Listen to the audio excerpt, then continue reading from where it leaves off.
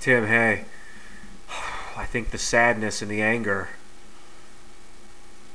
are indicators that what you're seeing or feeling, the things that you think about happening to all these people all the time,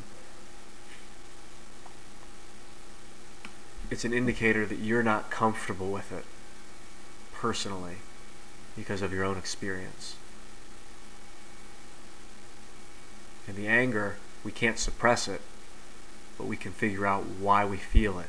Because the anger and the sadness, that's what perpetuates it. When we cry or when we laugh at things, like I just saw I was reading all the comments on Dispatcher's video, and people are just like, LOL, laughing. You are so funny. Like, laughing is just like getting angry. It's the body fighting acceptance of the situation. We have to accept that people are exposed to this kind of pain all the time. It's real, and there's nothing wrong with it. It's human, and it's our job to talk about it as human beings. It's our new job.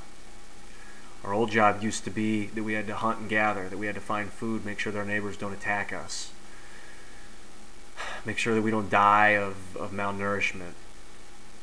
But now, at least in the U.S., a lot of the English-speaking places, it seems like, that's not the job anymore. Now our job is to say the things that we are holding in.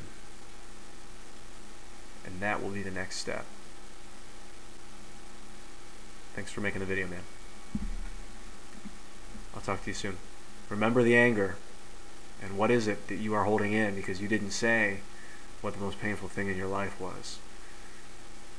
You talked about other people. This is about you. See you soon.